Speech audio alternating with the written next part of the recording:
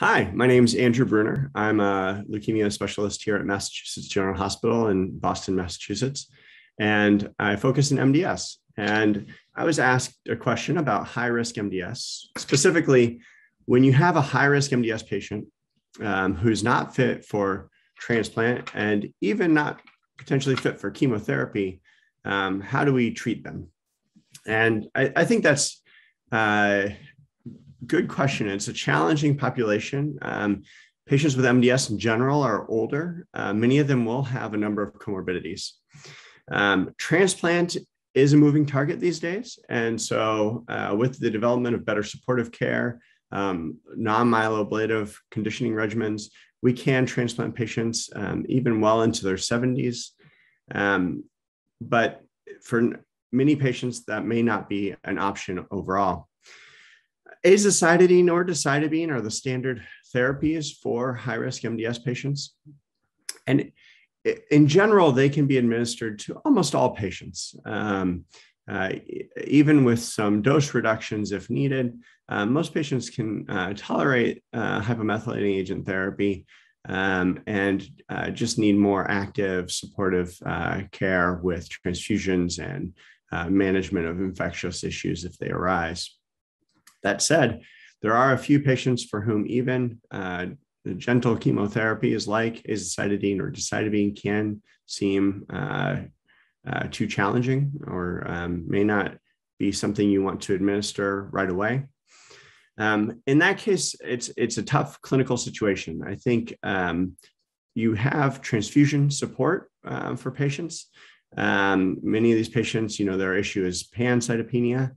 And so being able to support them with treating an infection with antibiotics and treating them with best supportive care with transfusion support, platelet support can be helpful.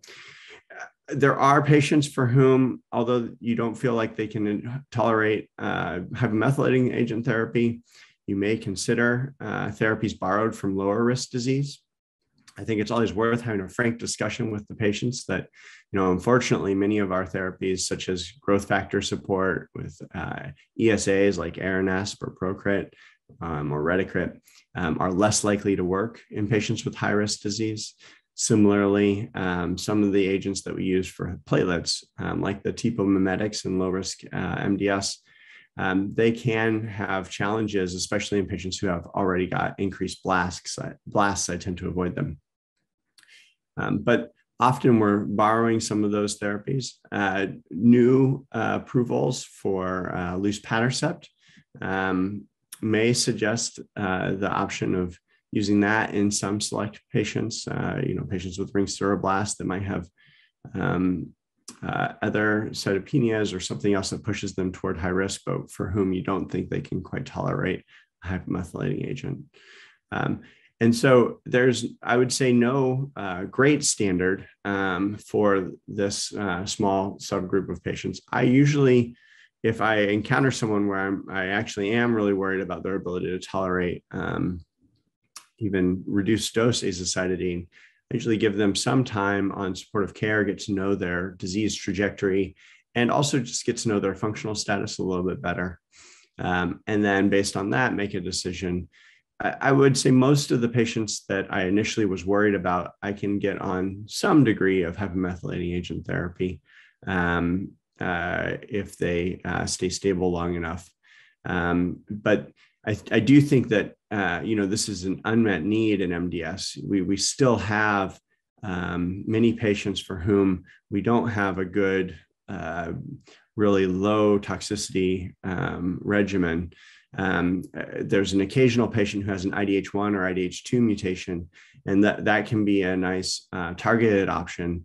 But we're in need of better targeted therapies that address the larger population of MDS patients where mutations are more frequently seen in epigenetic modifiers such as TET2, DNMT3A, or in splicing factors like SF3B1, SRSF2, and U2AF1. So I really hope that over the next 5 years, we're able to find better targeted therapies that do offer kind of this sweet spot of low toxicity, but some efficacy for patients who you're not able to get standard care.